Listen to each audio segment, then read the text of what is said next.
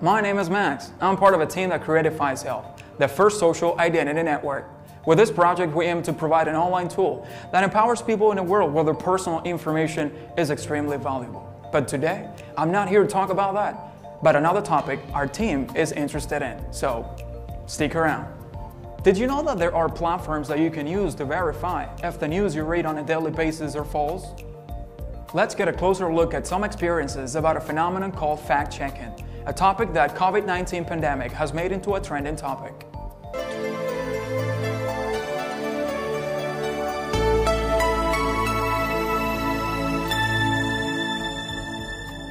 The fact-checking phenomenon of Watch Blog consists of identifying false news that are circulating in the digital medias. These news generally become viral through social networks, so be alert.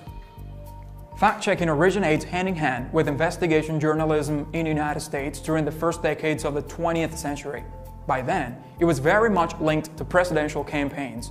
It became necessary to verify the declarations and figures offered by politicians, checking for imprecisions or errors. Right now, fact-checking websites apply data journalism techniques. In general, they specialize in areas like politics or science. In September 2015, the International Fact-Checking Network, IFCN, was created, an entity that englobes fact-checking agencies all over the world and that looks out for their correct functioning. This network is part of the Poynter Institute. In 2016, this entity approved the Principles Code that, as of today, 73 actively verified signatories comply with all over the world. 3 fact-checking websites. PolitiFact.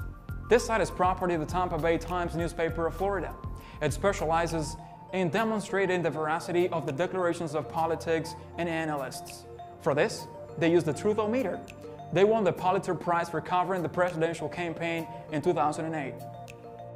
Chequeado. It's part of the foundation The Public Voice La Voz Pública. The Argentinian website, first of its kind in Latin America, verifies the public speech with emphasis on the data. It provides its services to 20 press media of 14 countries.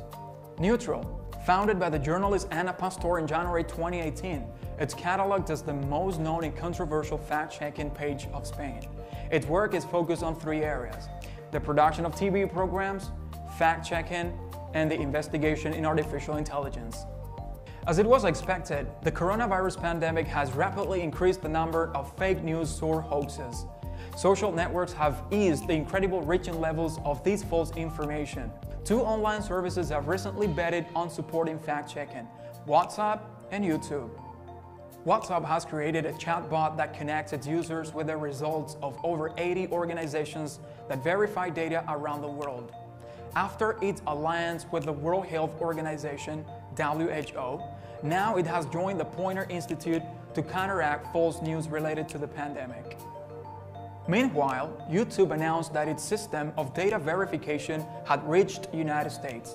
Until today, it was only available in India and Brazil. This tool offers in every search that the user does an information box that offers verified data on the subject. In the era of infoxication, with so much media and information available, it becomes difficult to know the truth. The team which I work with thinks that knowing the source well is vital to be able to judge its veracity. That's why we're creating FySelf, the first social identity network. I'll be back soon to keep talking about FySelf and the topics that make our network necessary. The exchange will even be more productive if you leave some comments with your opinion in this video. Subscribe and follow us on social media: Facebook, Instagram, Twitter, and Telegram. Always remember, find your digital self.